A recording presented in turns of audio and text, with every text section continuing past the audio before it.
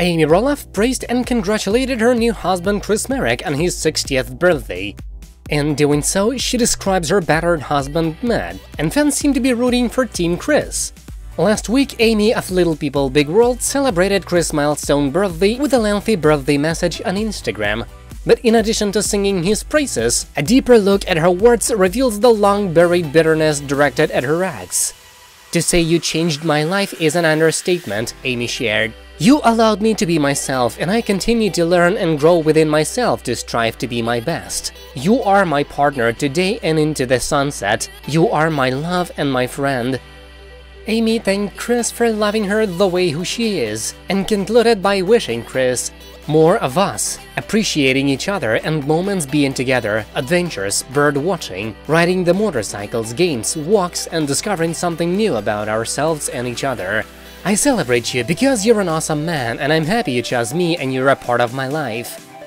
In the comments section, fans echoed her birthday wishes while adding their remarks to Matt. "Happy birthday, Chris! Thank you for coming into Amy's life and giving her the life and love she deserves," one fan exclaimed.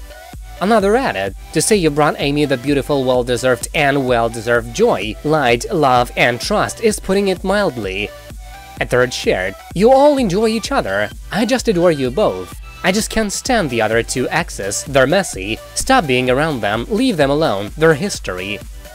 Amy and Chris tied the knot almost a year ago at her former home where she lived for decades with her family, Roloff Farms in Hillsboro, Oregon. She and Matt shocked fans when they announced their decision to divorce in 2015 after nearly 30 years of marriage. Rumors of Matt cheating on Amy with current girlfriend Karen Chandler began to spread after Matt admitted in his book Against All Odds that he and his ex-wife have very different definitions of commitment. "While Amy puts commitment at the top of her list, I would put it even lower," he wrote. "Amy tends to be more committed, while I view most commitments, with some notable exceptions, as flexible and negotiable."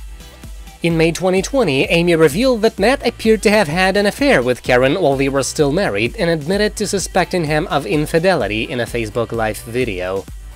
Thank you for tuning in, folks. That's it for now. I'll see you soon.